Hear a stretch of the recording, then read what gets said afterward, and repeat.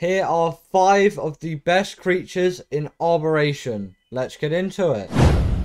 Number 5 is the glow bug. This isn't a tameable creature, but it is very useful as you can harvest charge from it. This is useful for charging batteries and other appliances like that, so it essentially acts as a portable charger. The next one is the Ravager.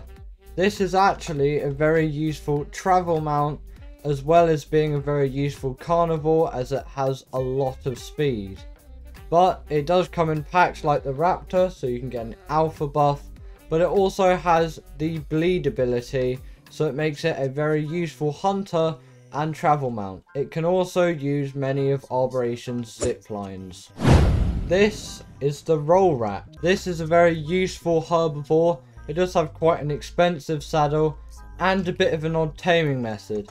You tame the Roll Rat by feeding it honey when it digs into the ground, and you keep throwing honey into that hole, and then eventually it will be tamed.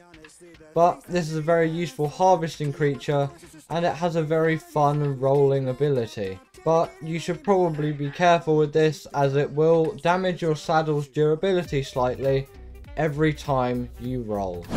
Coming in at number 2 is the Carcanos. This is tamed with a cannon, and you usually use a trap for this. This dwells in many of the rivers of Aberration and has quite a few abilities. Firstly, it has a very high jump, which is useful for traversing Aberation's very steep cliffs and harsh environment.